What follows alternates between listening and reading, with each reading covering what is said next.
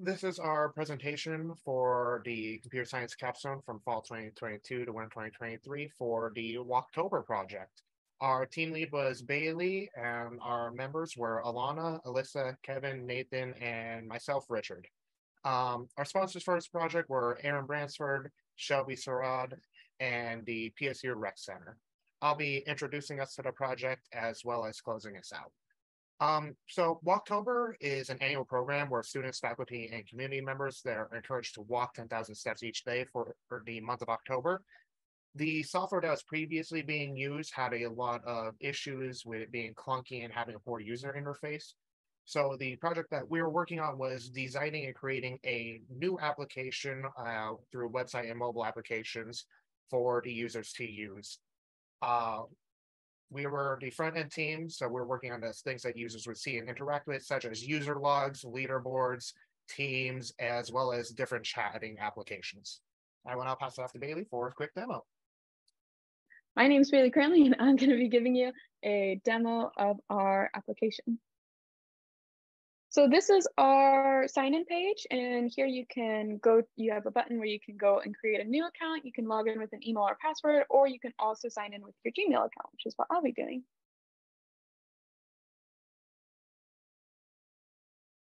So on the left-hand side here, we have our leaderboard, which as you saw, when the page loaded, it automatically scrolled me down to my profile on the leaderboard so that I can easily find where I am and how many steps I've taken.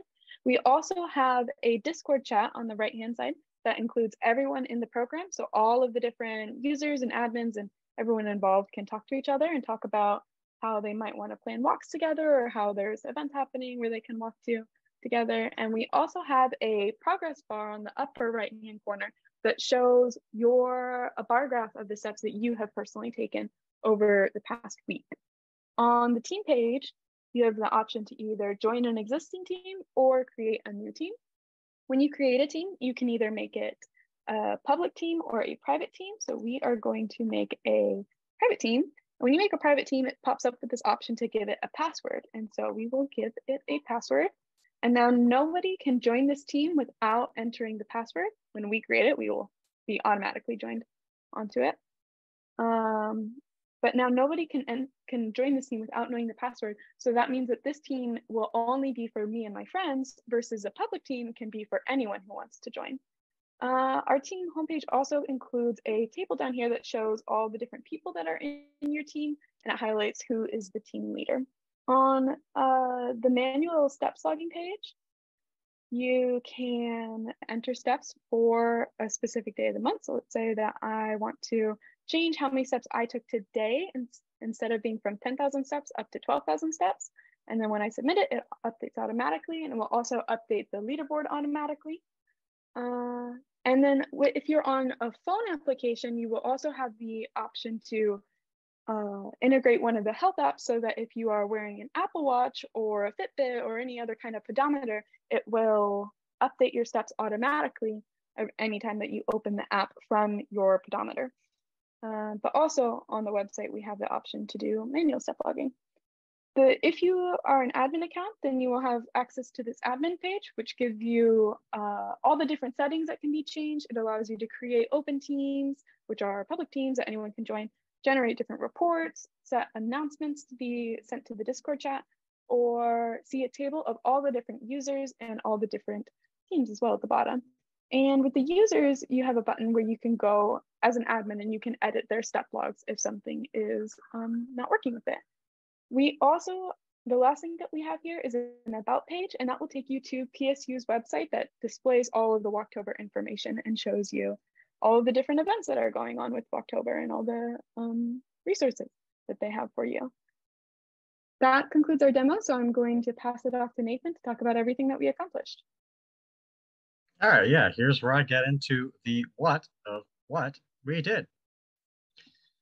So what we did, we created an app, a web app with the Ionic framework with React. It's a dynamic web app that's responsive to user input. We made it so it's deployable as a web app to both websites, web browsers, but also can be deployed as a web app to the Android, Google Play Store, and the Apple App Store. It has accessible design with the web page making sure that there's high enough contrast for people with low vision to see. And also there's some elements of the page that have specific design differences to make things stand out so people with low vision can see it. It's also an interactive platform with chat integration for people who want to speak in teams with the teams that they join up. Who is it for? It is for the administrative staff at the PSU Rec Center to make announcements for the platform and also do some general maintenance if users are incorrectly inputting their data and other things like that. The users who will be using the platform are students and faculty participating in the event, as well as some non-PSU affiliated participants. So here we're going to display our most interesting features, the steps logging. So if you don't have a health tracker, you can manually enter your steps. The leaderboard, so you can see your position, compare how you're doing to other people. Teams, so you can join up with other people, form a bit of a community. And the chat, so you can engage with those people. So here we have our steps logging. As you can see, there has a lot of data on the below the part of it here. This is your past logs, so you can see them. It's all properly aligned, so you can see, comparatively speaking, how many steps you've gotten compared to other days. It also allows users to enter the exact number of steps they had and the date that they had them, as well as mobile integration, so you can sync it to a health integration app. And here we have the leaderboard, so you can see your position relative to how everybody else is doing in the event, as well as how well your team is doing to the other teams in the event, with highlights to where you are and what your team is to see specifically how you are doing much easier, much faster. And it also sets a cap to how many steps are displayed to not discourage other people from continuing to walk and try and get as many steps as they can. And here I will be handing it off to Alana. Hi, I'm Alana, and I'm going to discuss a bit of the what as well. So as Bailee mentioned, we also have teams, which allows users to join together and compete against different teams. Our team's homepage is displayed here, where users can create public and private teams. It displays all the current teams that are up and running in the table below. And the joining a team enables the team homepage where teammates can chat with each other and check their progress within the team. We used Discord chat integration for the team chat. You can see the chat on the left and right sides. It has a guest mode so that no Discord account is required to chat, but if the user desires, they can open the Discord app directly with the button in the top right. On the team homepage, it automatically loads the channel for the current user's team so that they can discuss with their teammates without having to find the channel specifically. And it uses third-party embedding technology so that it's easy to update in the team. And for additional features, we also have a user profile, which lets the user manage their profile photo and their account information like their name and their email.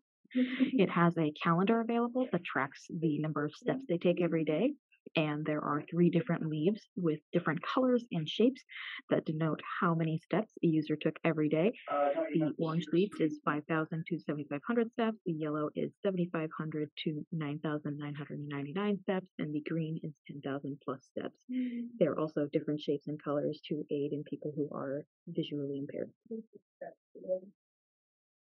For future features, we had some high priority ones that we would have liked to implement, which include badges, alternate sign-in options besides Google and email like Microsoft, Apple, etc. For low priority features, we would have liked to have written our own in-house chat implementations, a walking distance map, collaborative Spotify playlist, team challenges, push notifications to mobile users, and we would have liked to have private chat and direct messages. And now I'm going to pass it off to Alissa for the house slides. Hi, I'm going to talk about the architecture and development of the program that we created. First, I'm going to talk about the web stack. For this, we use the Ionic framework. It is a web app integration framework. Then we also used the React TypeScript language library. We also used GitHub for the CI/CD and version control. We also used Firebase for our database, which the backend team will cover in a different video. And we also had the operating systems of iOS, Android, and web app. For the architecture of our application, we have the admin user and user, which they can access all of these pages via either of the three systems. The admin user can they can access the admin page and the announcements page, whereas the user cannot access those, but both the admin and user can access all the homepage, profile page, team page, as well as the step log and manual calculator, and the login and sign up page, as well as the surveys. For the development process, for the first week, we researched the projects that we had available to us and chose which one we would like to work on. Then we continued to plan and gather requirements for the project once we had selected and been assigned the project. This took about 2 to 3 weeks. After this, we started implementing the functional requirements of the project over a 12-week period. Once we were finished with that, we started working on the styling so that it was consistent throughout the website, so there was no clashing designs. For the development process over the 2 quarters, everything stayed the same for the first 3 points. We had the agile development process. We also kept the 1-week sprints, and we also met with the sponsors every other week. From that point, where the quarters differed, for the first quarter, everyone was working on everything. So it was hard to kind of streamline the development process of items and components. And everyone was also focused on planning and requirement gathering versus actual development. But we did start developing the site nearing the end. So when we entered the winter quarter, we actually switched to having feature ownership to be more fluid and more streamlined on development instead of kind of having a hard time coordinating branches on the same component or page. We also focused on implementation and styling for this quarter. And I'm going to pass it on to Kevin. Thanks, Alissa. My name's Kevin. I'm going to continue to walk us through the remainder of the how sections. The first section details how we broke down project responsibilities and details the contributions individuals made. And the second section covers the unexpected events we encountered with the corresponding lessons we learned from these events. So we broke down responsibilities and contributions into 3 main component areas: project management, sponsor relations, and software development. For our project management, our team lead Bailee took ownership of steering the direction of the project. An example of this would be breaking down the visualized end Capstone product into weekly stories and tasks for us to work on, taking suggestions from our team retro board and turning them to actionable items, etc. She created mock-ups for the first iterations of our page views, facilitated all of our team meetings, led team communication, providing us updates about other members' progress and answering any questions or moving blockers for us, while also acting as the liaison between our team and the backend team, taking our questions to their team and resolving any issues. Bailee was also responsible for the sponsor interactions, acting as a conduit between our team and the sponsors. PSE Rec, she held meetings to discuss our progress, demo prototypes, gather requirements, create, then share design concepts, and she created she served as a barrier between the sponsor and our development team, which allowed us to focus on software engineering without external distractions and complications. We all contributed in the software development phase. Alana was responsible for the team chat functionality, did work on site navigation, as well as worked on page styling for the entire website. Bailee worked on user profiles and health app integration. It's a mobile only feature. I worked on some of the smaller components: the login page, the sign up page, the first registration form and exit surveys, the final results page, and the joining of an existing team page and the create a new team page, as well as a little work on CI/CD. Nathan worked on a bunch of stuff. He worked on the functionality that allows users to manually enter steps taken, as opposed to the automatic data syncing from health apps.